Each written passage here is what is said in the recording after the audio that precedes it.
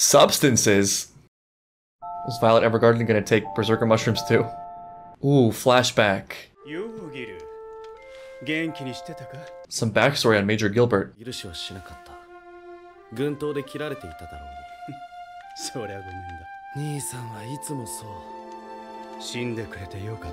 Wow. Well, how do you really feel, Elder Gilbert? What is it, a girl in a box? Violet in a box? She just got gifted?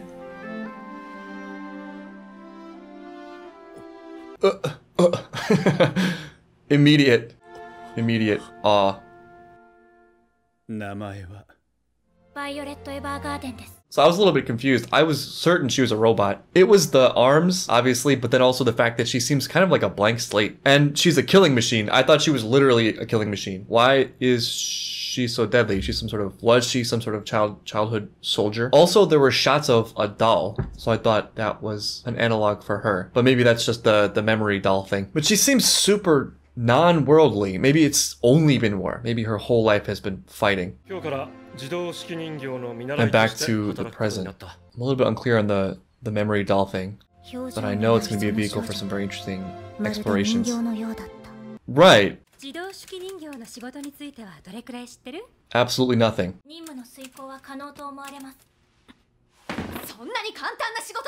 Oh, another one. What's Iris's problem? A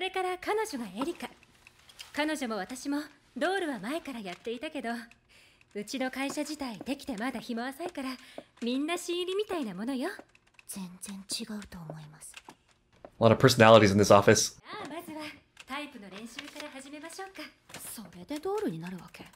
What is the problem? So competitive. Let's see if they react the same way that... Yeah. They were less shocked than, what's his name? Benedict. So wait, they have F and J? That was a lie. Uso de aru. There is no F or J on this keyboard. Was that a translation mistake? I don't know why I'm so obsessed with this symbol system. Major Gilbert is number 1.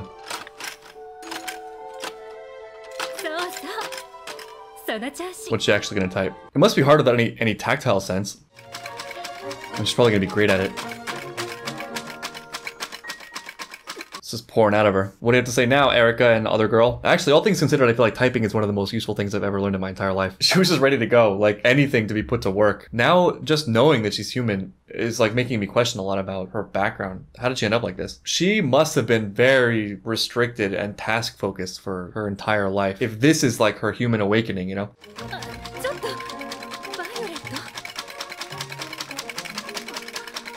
She's writing a book. It's about Major Gilbert. It's still fun. I need everyone to know how good I am at typing. Oh, it's I, ribbon o'clock. Time for some lunch. Oh, making a move. Rejected. Oh. Did he only bring lunch for one of them? Is that what happened? Oh no, he invited both of them. Hedging his bets. Kawaii so. If love is war, he just lost.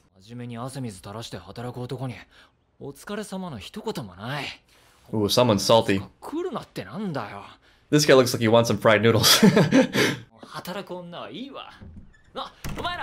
Does he mean working girls or girls with no jobs? Strike 4.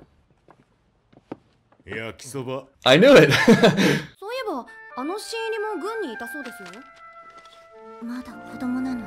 She was a whole army in herself, it seems.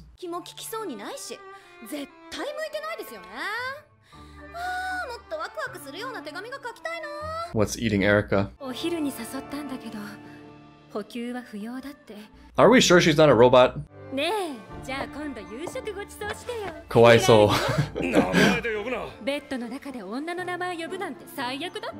This guy's a rock star. Nothing sexier than a man who owns a post office.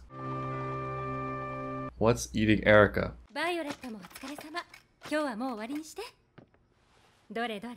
It does look like a book.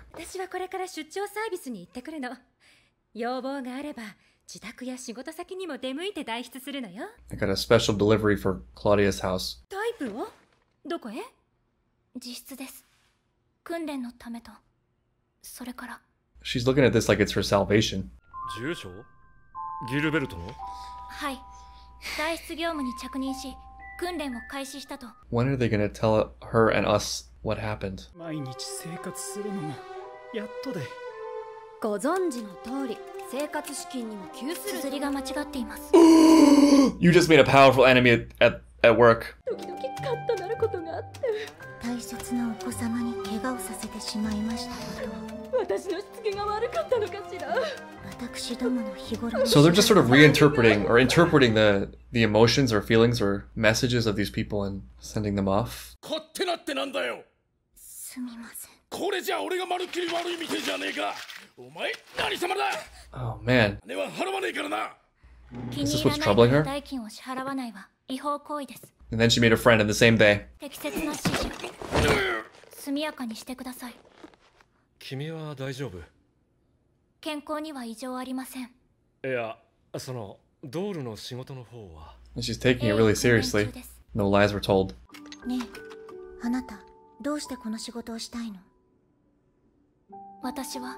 So I just suddenly got the feeling that there was something key I missed in episode 1. So I went back and watched the ending part of it where she gets introduced to memory dolls. And there's something really compelling about this whole setup. I mean, now I know she's not a robot. She's a human being who, for whatever reason, probably being seen as a tool and being a soldier for most of her life, I'm guessing. A, she hasn't had that much experience outside of combat, but B, and maybe more significantly, she's had to compartmentalize a lot of who she is in order to survive. It's all there, but she's disconnected from it. It's like in a place she can't access it. I mean, she obviously felt a lot of love for Major Gilbert. She obviously has a lot of these emotions that she's not able to process, except by looking at it through the lens of others. There's something about the dictation of that letter last episode that triggered that response in her. And that makes some intuitive sense. There's something about having another observer that has the potential to immediately illuminate certain things that are otherwise invisible or heighten emotions of certain things. This is not a great example, but one that comes to mind is I've had this very distinct phenomenon happen where I'll tell myself a certain thing over and over again for a long period of time that contains an inaccuracy or a certain self-delusion. The second I say that very same thing that I've up to this point believed in front of another person, especially someone that I respect or value, before the person even says anything or responds in any way,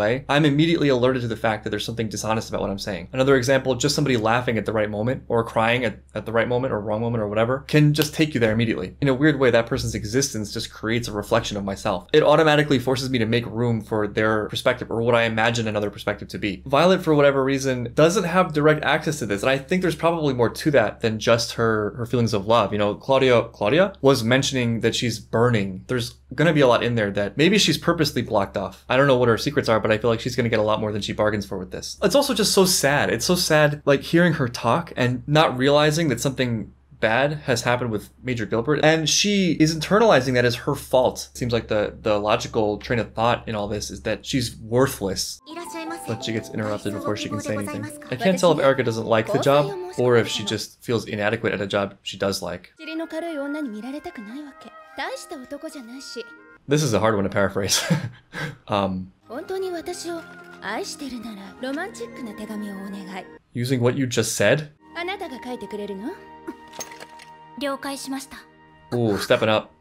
This is a subtle one though. I don't know. I like her enthusiasm though. Plunging headfirst like it's a matter of survival. Oh no. I really am curious what she wrote. I am a gold digger, but I don't want you to think that. I require a car. 私は複雑かつ重々しい女でありますので、その点を考慮し、贈答品。And they all learned how to speak a little more honestly that day. どこが間違っていたのでしょうか。I think she nailed it. お付き合いしたかったの。 Should have said that. でも彼の思いをすぐに受け入れたら、簡単に手に入る女だって思われるじゃない。愛してたのよ。I'm sorry, that's on you. You walked in there and said that exact thing. Am I crazy? I gotta listen to that again. I'm with Violet Evergarden on this one. Just say what you think from the beginning. Don't play any games. Alright, I watched it again just to be sure, and to be fair, she didn't ask for material things.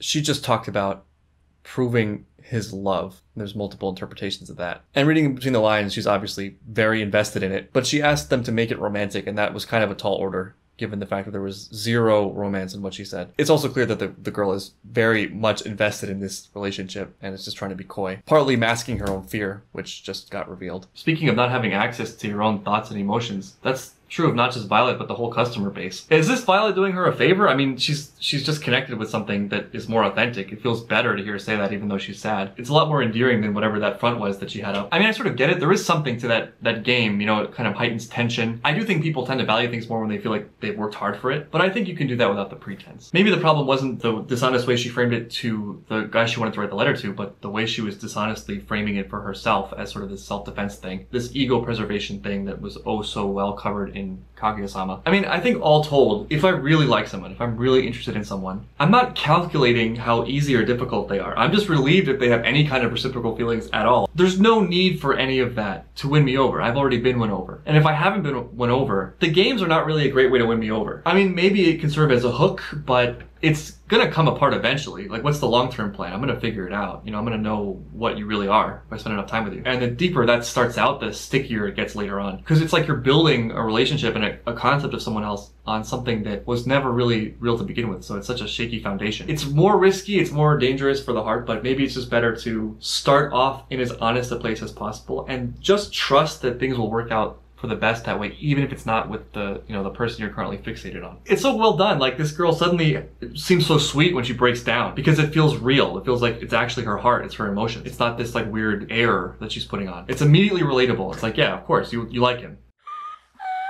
I was gonna say that Violet cut in on Erika's lunch, but Erika might have dodged a bullet there. You're fired. This is the meeting where you get fired. Oh no. Brace yourself for disappointment.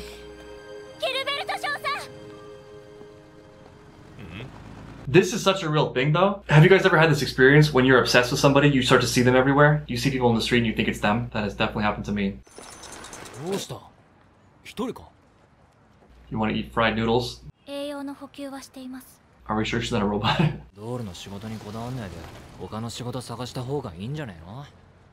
No, there's something really critical for her in this.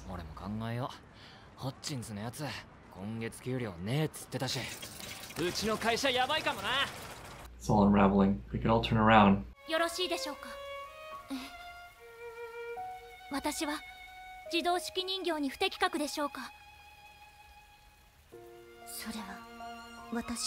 It was your first day. Oh, that was rude. Not with that kind of response. It's a work in progress. Right, that was what triggered it.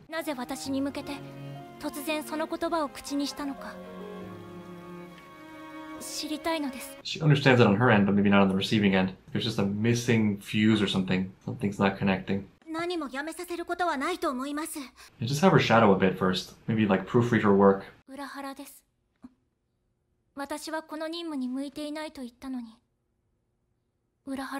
Dig that hole deeper, Violet.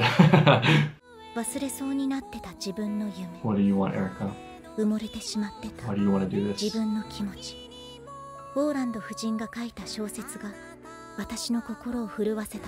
She's looking for the same things.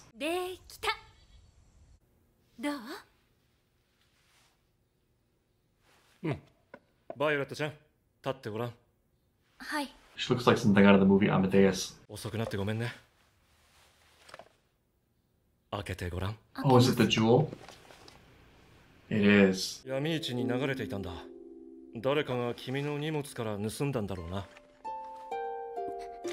was a really nice thing he did for her, tracking that down. And he did that despite having no money. Does he care about her or does he care about the major? Or both? He's from a family so rich they use sabers. Yeah, he's gone.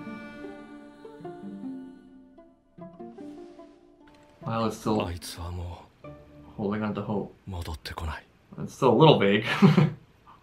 but I guess sufficient for our purposes. Come to think of it, maybe the reason why Claudia can't tell her isn't because there's anything dark or shocking, but because he too has not fully comprehended the depth of his own emotions or can't quite bring himself to fully process it. Seems like he was almost on the verge there in the bar scene, but it might just be too much for him to do in front of Violet, knowing how much Major Gilbert also meant to her and vice versa. Violet is not the only character working through stuff. Quite the packed episode. Violet learns how to type and fails her first assignment, and everyone else fails to proofread. Claudia calls out the wrong name in bed. Does that even happen? I've like seen that in movies. Is that a real thing? And if so, why? We got the introduction of everyone's favorite character, Ultimate Lunch Bro, sharing noodles with Benedict. Some development for Erica and Iris, both of whom also have their own stuff going on for sure. And then just a feeling of melancholy.